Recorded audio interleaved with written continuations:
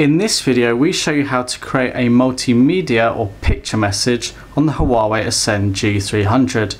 Assuming you've got to your home screen, you may have a shortcut through to your messaging application that looks like this. If you don't, click your applications tray and scroll through the menu to messaging.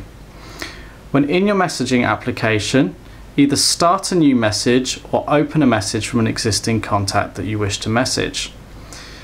Ensure you have the contact added if you don't already, and then you can type your message if there's text. If you wish to add a picture or any other content, tap the paperclip icon shown on the left. You'll then have the option to add a whole variety of different things here, from pictures to capturing your own picture.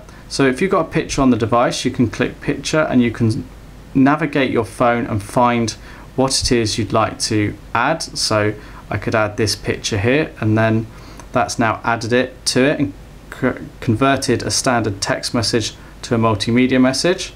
I can press the minus icon to remove it.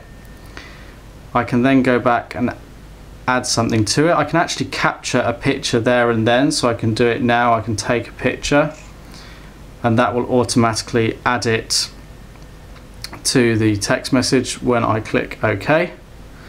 So it's now added my picture. I can add additional attachments.